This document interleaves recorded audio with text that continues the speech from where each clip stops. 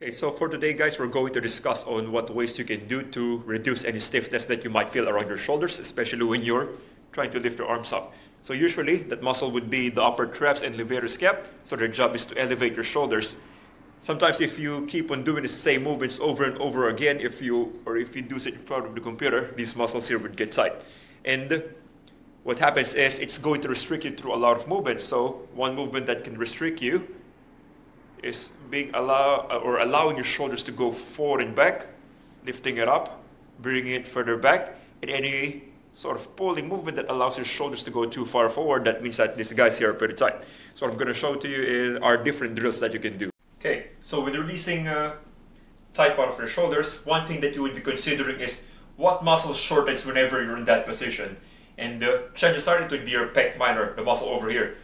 One of the jobs of the pec minor is to help your shoulders to move forward.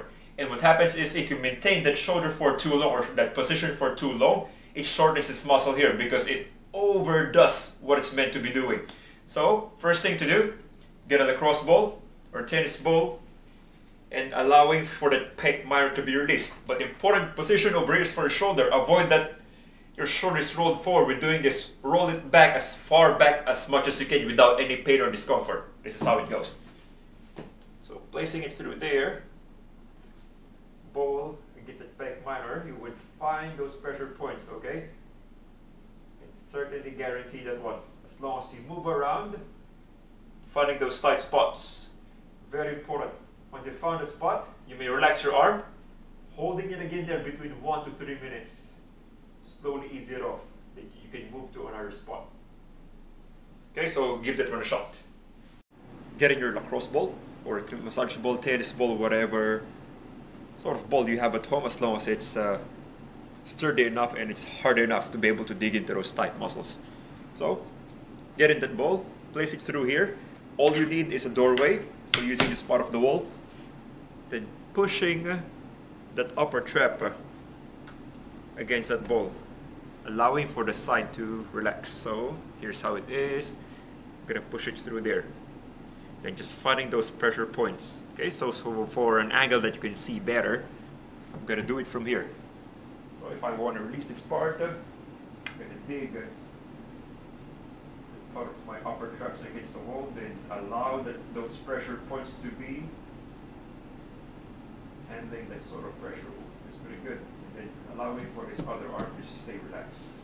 Okay, so as much as relaxed as you can. Okay, how it looks from a far angle. This is how it looks from a lower angle.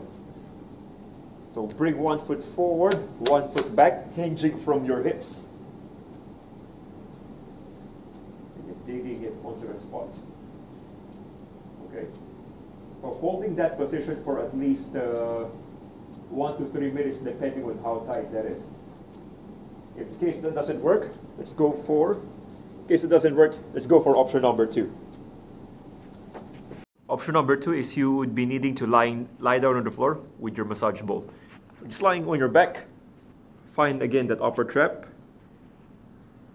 Dig in that ball underneath the upper trap, then this hand